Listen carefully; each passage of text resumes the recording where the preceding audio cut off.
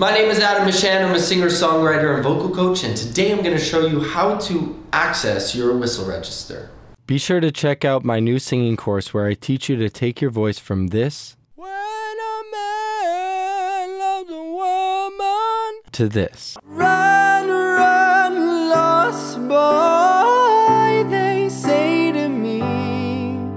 Just so you guys know a little background, whistle register was not something I was dying to be able to sing in. For me, it was something that kind of came as I progressed more as a vocalist and my voice became freer and freer. The first thing you need to know about whistle register is that it's not going to be accessed with force. It's something that is very, very easy, very light, doesn't require a lot of effort. So it should be something that is not pushed or forced or made to happen. A great way to start accessing it is to use vocal fry and try to slip up into your higher register while on a vocal fry. So what you're going to do is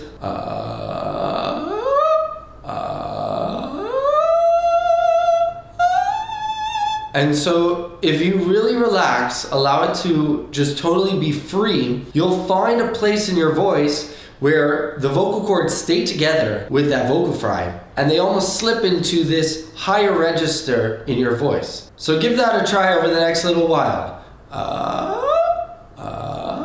If you notice, based on my facial expression and based on kind of my body language, there's very little effort here to be able to slip up there. That's why I like to use the word slip, because it's almost like you're stumbling upon it. It's not something that you're forcing. The next exercise that can potentially help you get into whistle register is a whoop, whoop, whoop sound. What you want to do is make a BWOOP sound and almost try to imagine like a water dropping. Whoop, whoop, whoop, whoop. And try to find that up in your head register. And as you're doing it, try to just move up around in your range.